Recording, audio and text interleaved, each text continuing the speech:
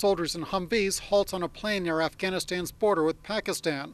They stop trucks and check the driver's personal belongings. Local trucks are often pressed into service by the Taliban. They're locals, but sometimes the Taliban pays them to transport stuff from here back to the enemy. The soldiers' FOB, or forward operating base, is only 5 kilometers away. The soldiers find a manual for a high-powered radio in one truck and detain the driver. The radio could be used to trigger roadside bombs, also called IEDs. It looks pretty suspicious. They also had a book of a radio, high-powered radio, but it wasn't in the truck, and they thought it was a truck manual, so the whole thing doesn't really make sense, so we called higher, and they made a decision we'll probably end up bringing these guys in. Soldiers say they have never been attacked when working a temporary checkpoint like this, but they have to stay alert.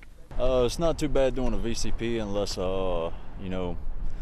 vehicle-borne IED rolls up or something like that. Or these guys end up trying to rocket us from the ridge line or something. But other than that, it's pretty calm. This unit has been here 6 months, and soldiers say this is a steady routine. Despite that, it can be exciting. I'm still hyped up by it. I find it exciting. I like it. I like it a lot, but I don't know. Maybe after a while it might start getting to me, but as of right now, I enjoy it. Soldiers check this road 1 time a week or more. It's about 9 miles to the border with Pakistan back there.